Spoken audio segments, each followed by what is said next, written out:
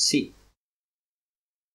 So we are supposed to differentiate 5 plus cos x. Again, this is not a basic case. No? So we have to use rule again to break it down. One of the differentiation rule, again this is addition of two functions. So we have to use the addition rule. Okay.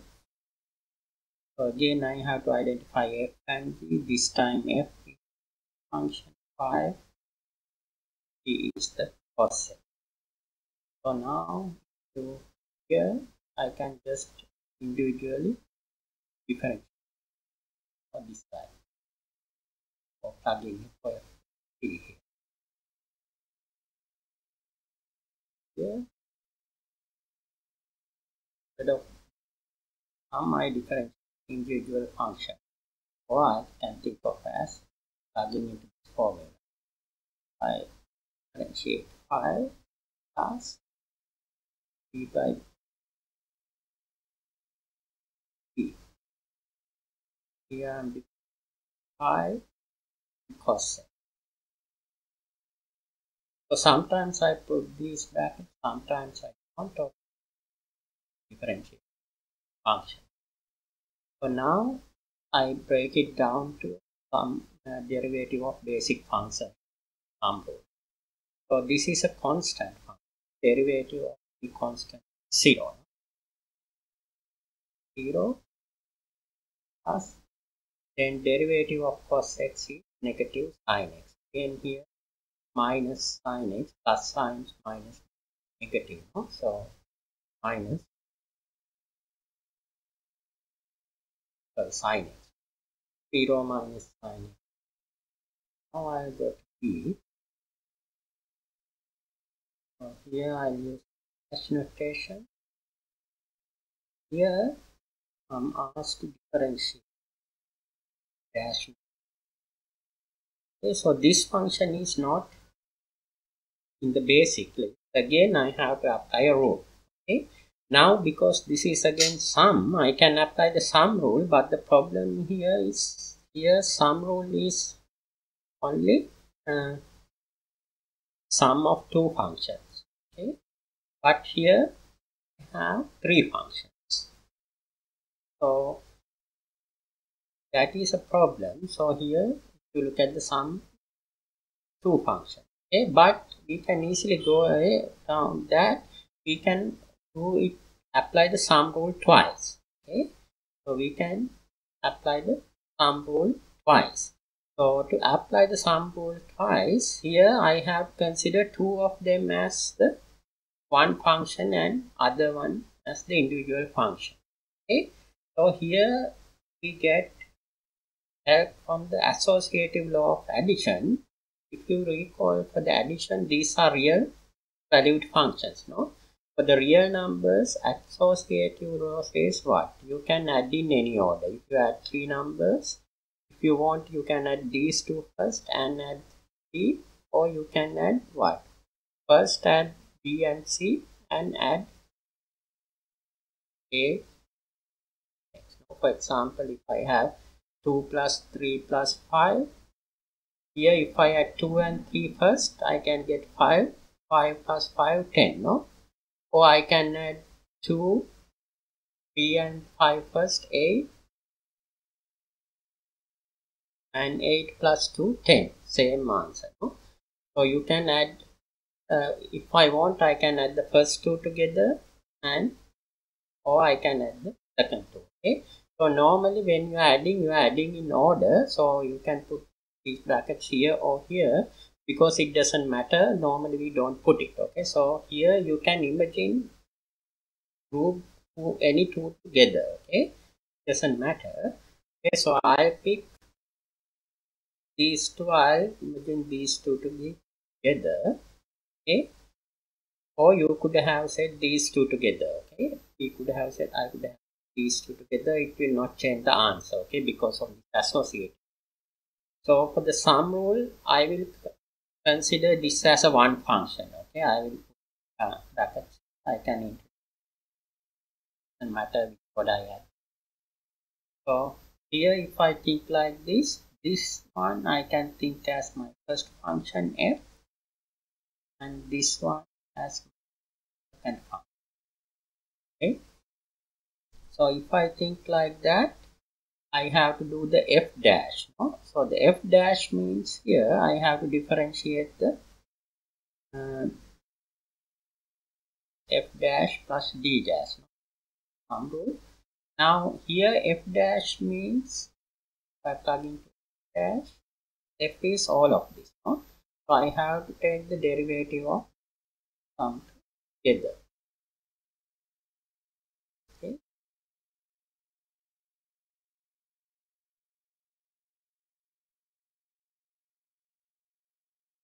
And x dash.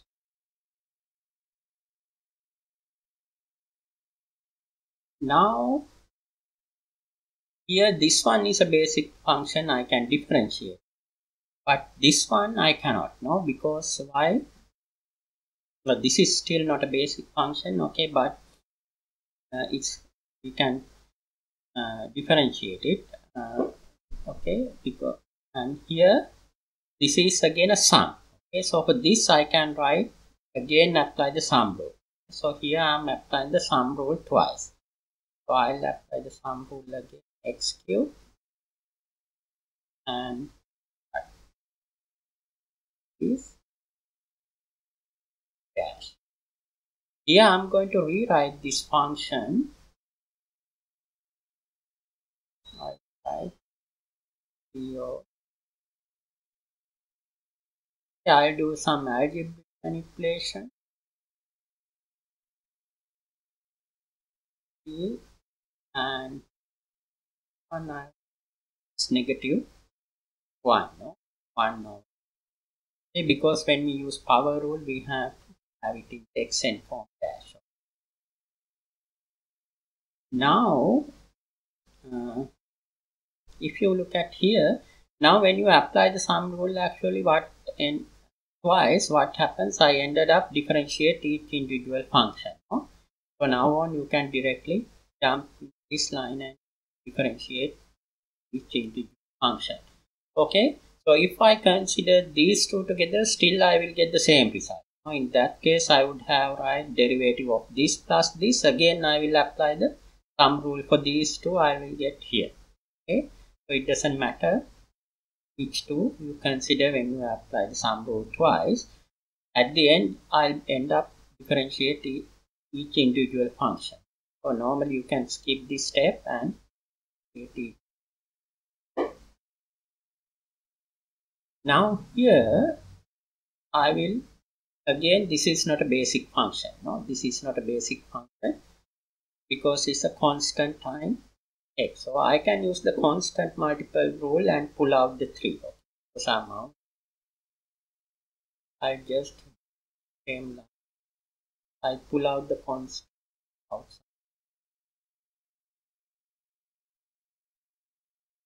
derivative.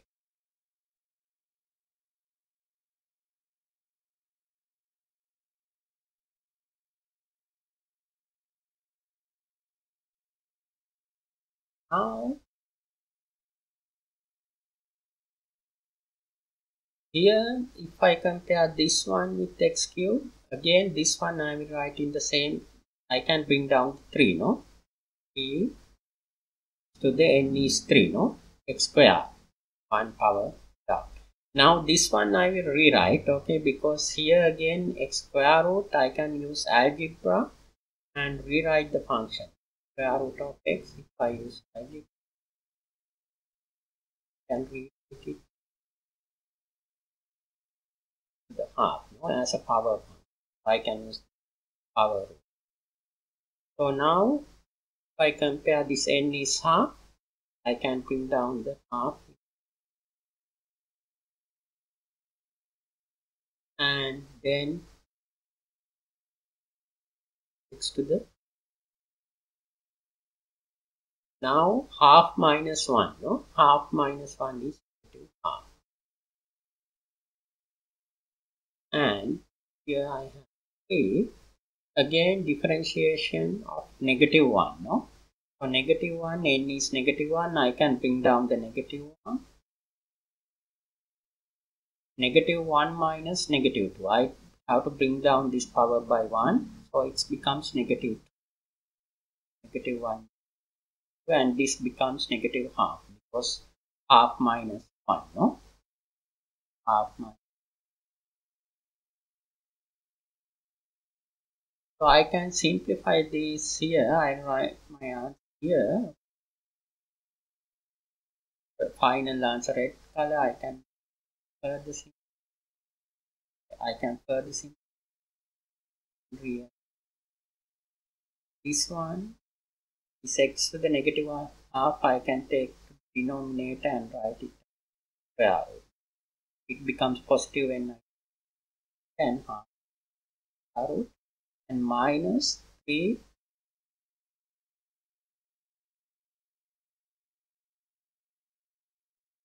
So this is the final answer.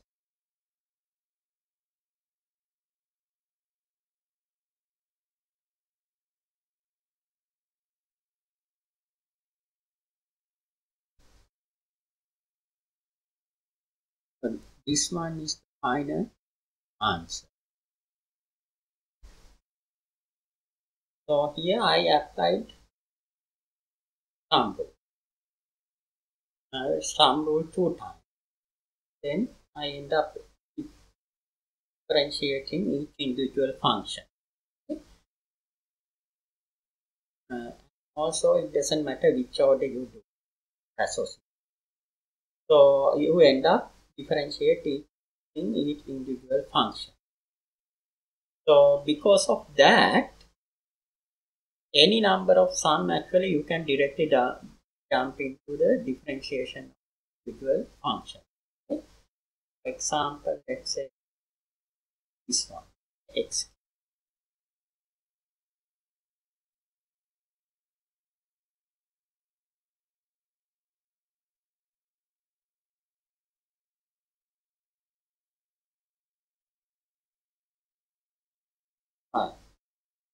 Let's say I am asked to differentiate this one. So what you can do, first you can think three functions together and this as a separate function and apply a one sum rule. Then again for this one, you can think these three together and this one separate and apply a sum rule. So you can apply 4 sum rules. You will end up, you can apply in any order, you will end up differentiating each individual function. So when you have a sum like this, any number of things, you can break it over the sum and write it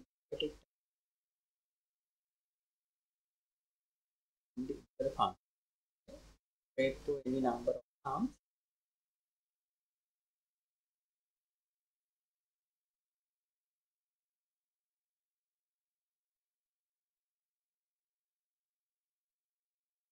Any numbers, you can directly break it down.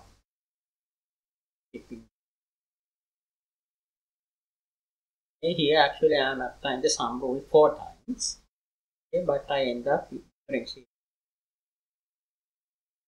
Now these are basic functions, so I can compare this 3 minus 2 and the derivative of sine x cos. This one is again a power function.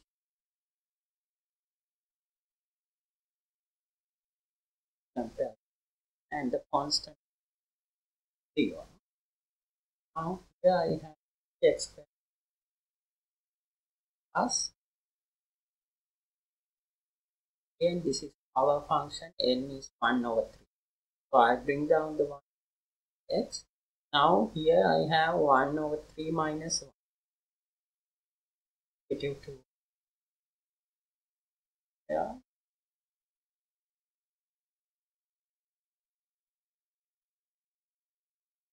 X to the, if I want I can